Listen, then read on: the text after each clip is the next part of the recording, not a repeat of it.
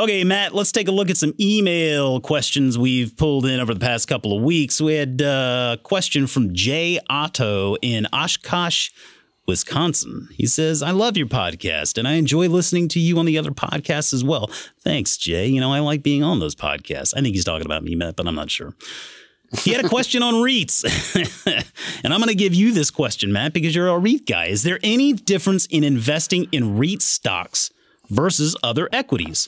I think I've heard in the past that there are different tax implications with these stocks. Is that true? Yes, that is absolutely true. Provided that you hold them in a taxable account, most dividend stocks have what are called qualified dividend status, which gets favorable tax treatment.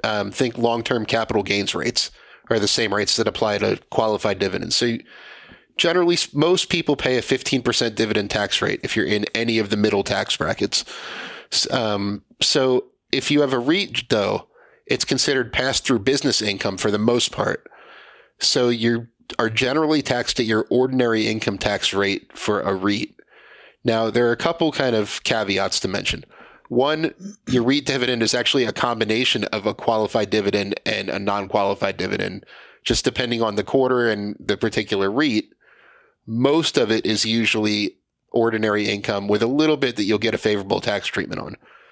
The second thing is that thanks to the tax reform bill, REITs are actually considered qualify for that pass-through deduction as small business income.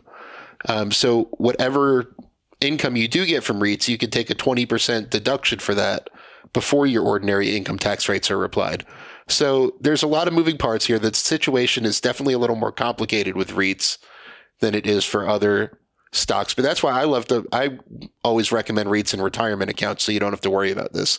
But yes, if you hold them in a regular brokerage account, there are big tax differences. And the long story short is that REITs are a little more complicated.